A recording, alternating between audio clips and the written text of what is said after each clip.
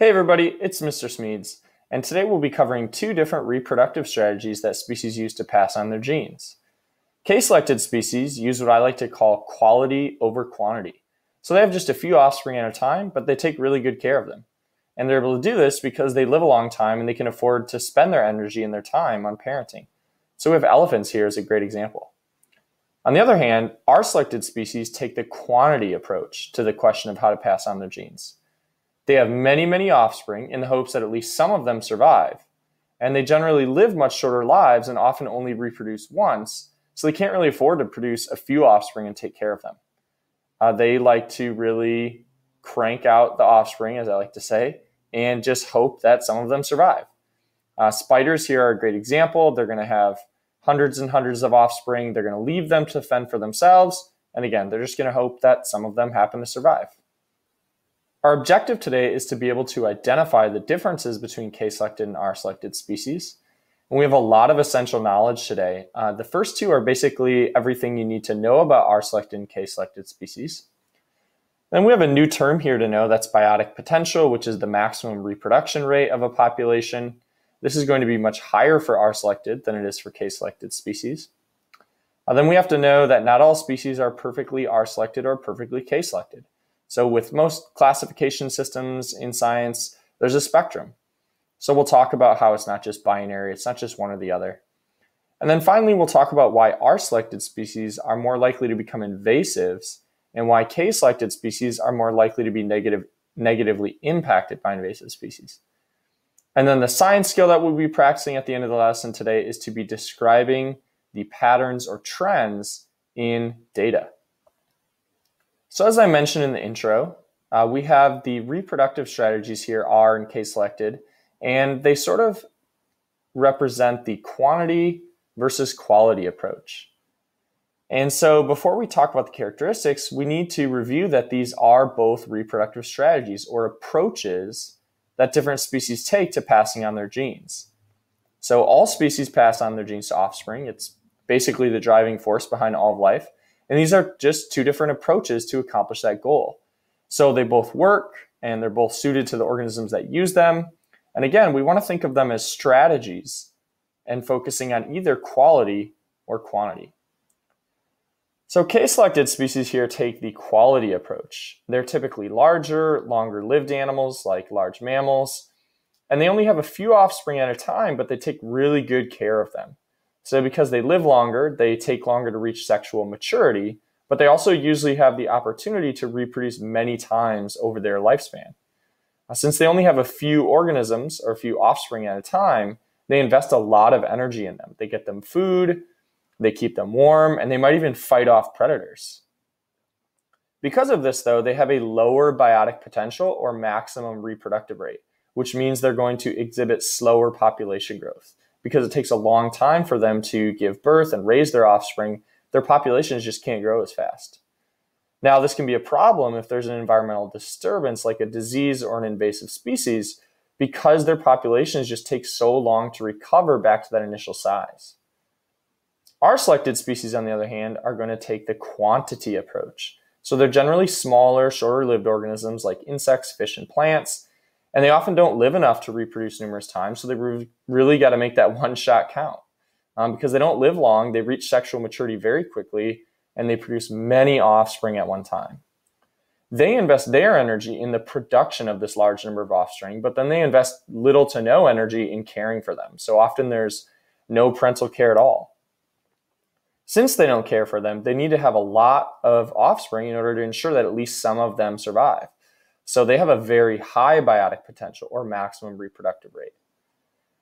However, this reproductive rate can also make them more likely to become invasive species. Because their populations grow so rapidly, they often outcompete slower K-selected species for resources like food or water. So here's a quick guide of the basic traits for both K-selected and R-selected species. And again, think of K-selected species as kind of taking their time. Slow and steady wins the race. They live a long time, so it takes them a long time to reach sexual maturity. And this also means that they have to protect and care for their offspring for a while as those offspring grow and develop. Because their populations grow slowly, though, they're usually relatively stable. they exist near their carrying capacity or their maximum population size. R-selected species are basically the opposite. They live short lifespans, they reach sexual maturity very quickly, and they reproduce many offspring. They also invest their energy more in the production of offspring rather than caring for them. So it takes a lot of energy for a mother spider or fish to produce thousands and thousands of eggs, and then they don't invest that energy in caring for them. So this leads to them having very fast population growths, but very variable population sizes, since they're subject to kind of dramatic increases or decreases. So it's important to remember that not every organism is perfectly K-selected or R-selected. We can see here two extreme examples of a highly K-selected organism, the chimp, or a highly R-selected oyster. But you'll notice here there's many species that are somewhere in the middle, like the frog and the hare. So the frog and the hare are going to produce a fair number of offspring compared to the chimp, but they're also going to show some parental care compared to the oyster. So not every single organism fits perfectly into R-selected or K-selected. It is kind of a spectrum. So here we have the mother hare, who is going to provide quite a bit of care to her offspring. They're going to be somewhere in the range of 10 to 12 at a time. And frogs, even though they may have hundreds of offspring in a reproductive cycle, many frogs offer some parental care, such as this poison dart frog here that's going to carry tadpoles on her back. So again, it's a spectrum. These organisms aren't going to exhibit the same kind of parental care that a chimpanzee mother does, having one baby chimp every 5 years, but they're also not going to just leave their numerous offspring to fend for themselves like the oyster. So now we're going to talk about invasiveness and disturbance. So like I've said earlier, both of these reproductive strategies work to pass on their genes, or we wouldn't see so many organisms in both groups. But they do have some disadvantages. So the slow reproductive rate or biotic potential of K-selected species makes them slower to repopulate after environmental change or disturbance, such as a forest fire or a disease. And then unfortunately, there's kind of a double whammy effect on population recovery for the K-selected species. Since their young are born very vulnerable and usually unable to care for themselves, the death of a parent often means the death of their offspring as well. So that's more than just the one parent dying that's impacting the population. It's also probably killing the offspring. Their slow sexual maturity and their low biotic potential also makes them more vulnerable to being outcompeted for limiting resources by highly competitive, rapidly reproducing invasive species. So as you may guess, these invasives are usually R-selected species. Because they repopulate so quickly, when they move to a new ecosystem, they can oftentimes outcompete these slower reproducing K-selected species. Their slow population recovery also leads to K-selected species being less likely to adapt to a changing environment. This is because they have longer generation times and smaller population sizes, so there's less genetic diversity, and as a result, their populations are less adaptable. They're less likely to have beneficial mutations that allow them to quickly evolve and adapt to new environmental conditions. So as a result of all these factors, K-selected species are far more likely to go extinct than R-selected species. So today, our skill that we'll practice is concept explanation, and we want to be able to identify one characteristic of an R-selected species that could increase the likelihood of the R-selected species becoming a more successful invasive species than a K-selected species.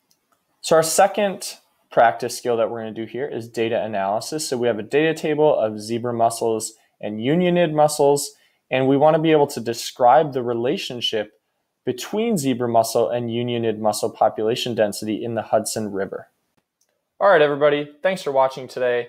Don't forget to like this video if it was helpful and subscribe for future APES video notes. And as always, think like a mountain, write like a scholar.